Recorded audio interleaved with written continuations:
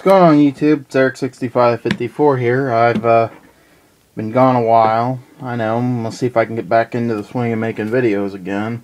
Work's going to be picking up quite a bit soon, so I'm going to be real busy. But I have bought some new firearms over the past couple months, traded some, and joined the new firing range, so I might be able to get some good shooting videos in too. But obviously y'all can tell what the hell this is. This is a Ruger LCP.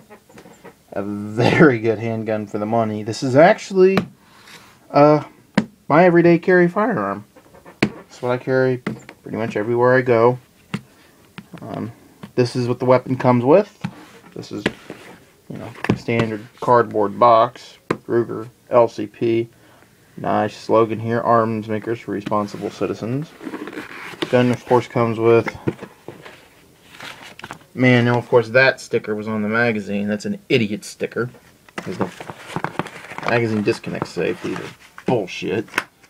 Look, still in the same packaging. Basically, the Clintons telling you how to raise your fucking kids if you got them.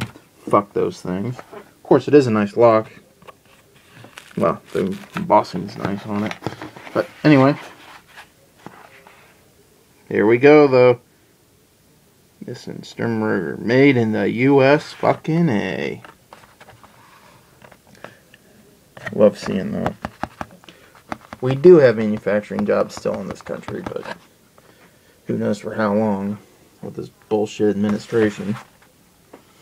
Okay, first off, this is soft padded case. Storage if you want to store it in it. Comes with it, standard zipper. And the pistol.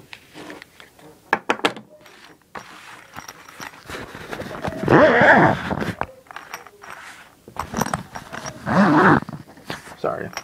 Still using an iPod. We'll just set that aside. Y'all don't want to see the box. So let's go to the gun.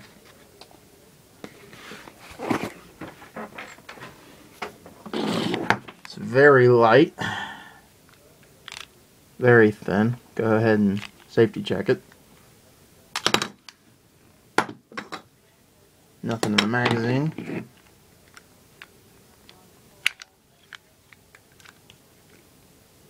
Nothing in the chamber.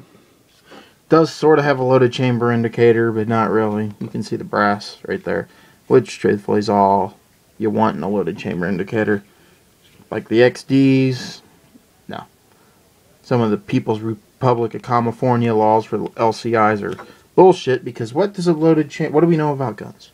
They're always loaded usually, the way you treat them.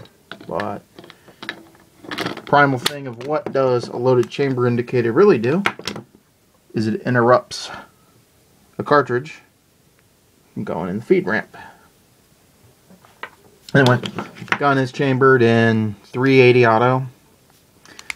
Very light, very thin. I have no problems wearing this in a pair of like athletic shorts, because I'm pretty much wearing them in year round with where I work in that, so it's fine with me.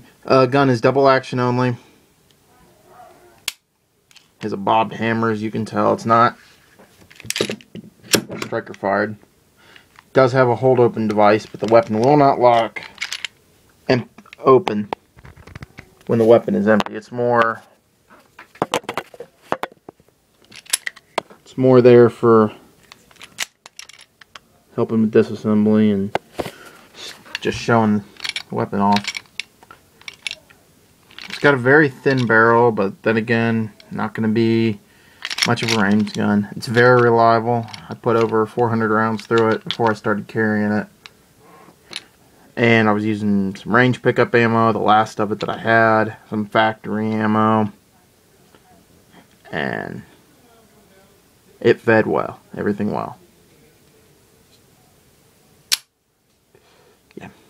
Comes with one 6-round magazine. I did purchase an extra one. This is a Pro Mag. It's not as good as a Ruger factory mag. I probably need to buy another one. But for the money, this mag is actually just as reliable as the factory one. But the base plate is different. I can tell, you can notice if you use a Pro Mag, the way it feels on your on your ring finger is different than the factory mag, because well, just compare. I do not like it also comes with flat base plate. Go ahead and install that. I'll show you how it looks in the gun.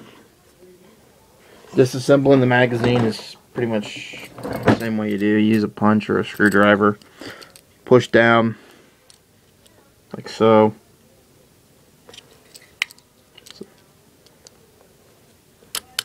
And pull forward.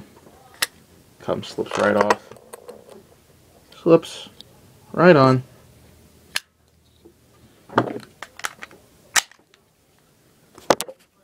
For even more ultra concealment. I've shot it both ways.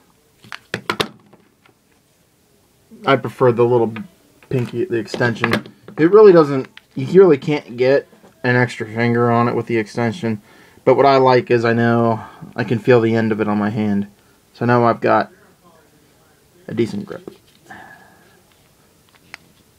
Pretty good checkering.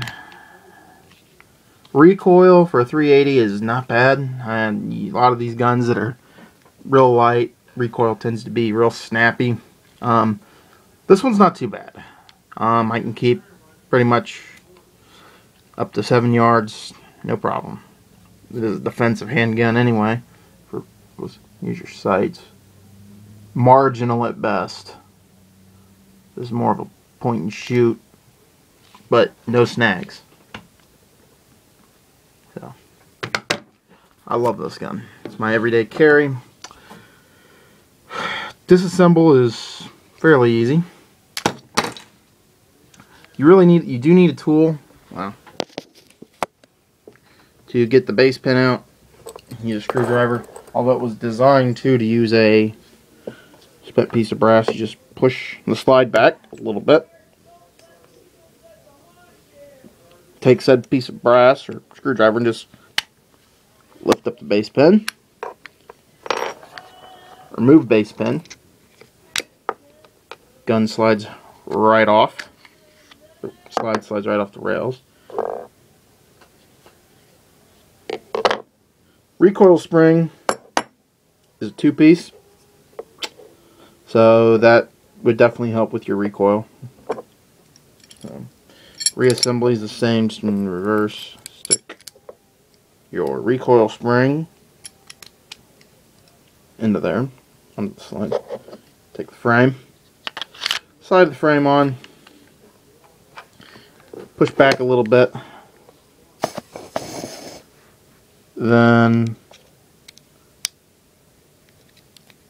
insert the base pin.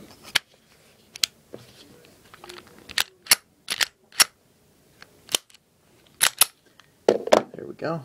Go over my ammo choices. I don't want to make this a long video. There's a lot of reviews of the LCP out there. A lot of good ones. The gun's been out for a while. It's definitely one of the most popular carry guns. I do not carry this in a pocket though. I'll go over holsters in a minute. This is the ammo I carry. This is Winchester bonded PDX1s, 95 grain, jacket hollow points, bonded.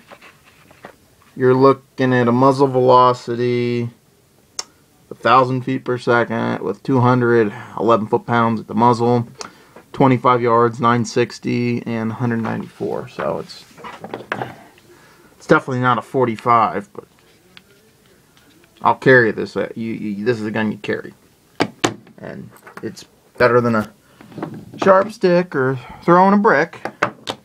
And for those of you that think, after the 380, get shot by one. They'll kill you, and they hurt. Holsters. I started off with a basic plastic clip, Uncle Mike's model 10, number 10, because I wanted a inside the waistband. I'll still use this to a degree, but not that often anymore. I haven't used it in a while.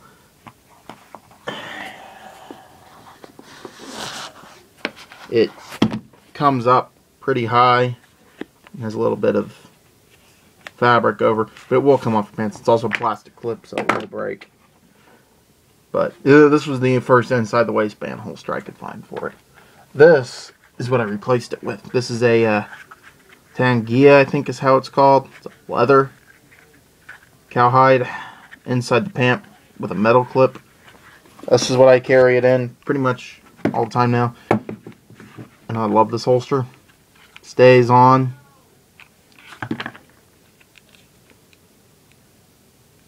It's just a great little handgun.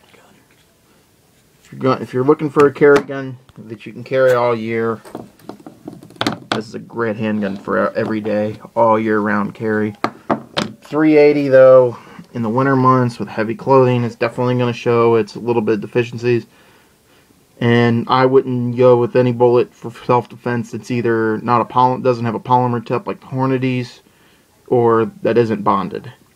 Because when I took my CCW class, the instructor was a former police officer and stated that one of the reasons why you see a lot of the gangbanger homies wearing flannel is what flannel will do when a bullet hits it, it'll cover the hole and the bullet won't expand. So that's one of the reasons for those polymer tips. And then a bonded bullet should act about the same, but this is I like the Winchester PDX ones. I may try some other defense rounds out in the future. I do like the idea though of being able to get my defense ammo at Walmart.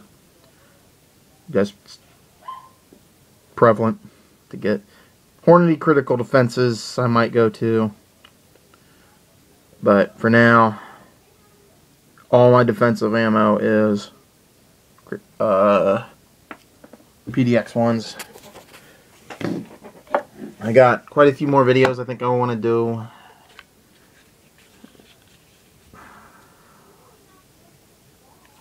But